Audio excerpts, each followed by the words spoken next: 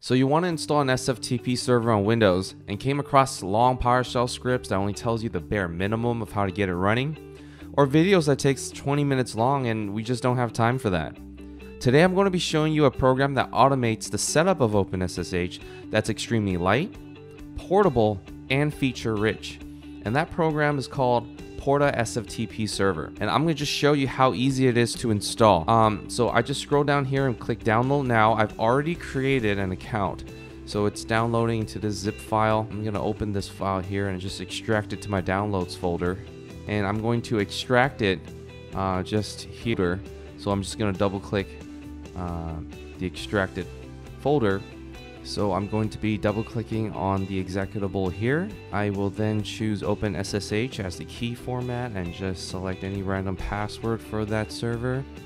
I am going to generate. So all these steps usually requires a PowerShell command in order to complete, and all I need to do here is click this button. Once this is created, I can remove it or add another one if I so wish. I'm finished now, and I'm just going to close it, and it's going to be opening up the main menu. So let's go ahead and create our first user to connect to this server.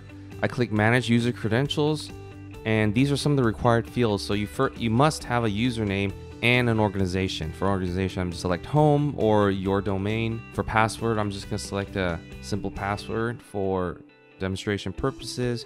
User root directory is also a requirement. It means where's the landing page when this person lands. I'm going to be sharing just this shared folder on my desktop, and that's literally it. I click save, and the user credential is saved. I can now connect from any remote computer in our network and connect to this SFTP server.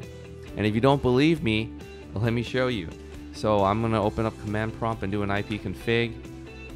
This is my local network IP, and I'm going to just connect to this host name, or this host name is going to be 0.4.35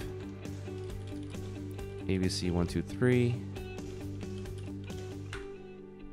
and there it is. I'm connected as Drixelray at this SFTP server. It shouldn't take 20 minutes for you to create an SFTP server anymore. This program is so easy to use, and that's not all. This is all in plain text, and you may think, well, this is very dangerous because it's in some sort of database within this folder.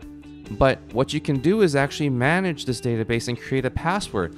And this password actually encrypts that database so that no one can actually get access to it. So let's make this password something. I'm going to encrypt this database. And this actually encrypts the database that's within this folder. And to prove to you, I'm going to be trying to open this database. There's a password that's locked on it. So let's take a look. I'm going to be opening this using DB browser. And I'm going to be typing in my password. As you can see, it's locked. Without this password, without the password, you can't get into it. But even if you get into it, take a look. On the table of users, I'm going to just browse this table. The password is completely encrypted. This is just such a simple way of managing your SFTP server. You could stop the server, you can start it, and that's all there is to it. So rather than following these 20-minute guides on how to create an SFTP server, right, and following these PowerShell scripts, which I love PowerShell. I use PowerShell all the time, and I have a folder full of these scripts. Or you can follow these guides on how to create OpenSSH. But this program called Porta SFTP server by AlphaScuddy, I'm just so impressed. So I hope you found this tutorial useful. I'm going to be linking the website in my description below. Please like and subscribe. Thank you.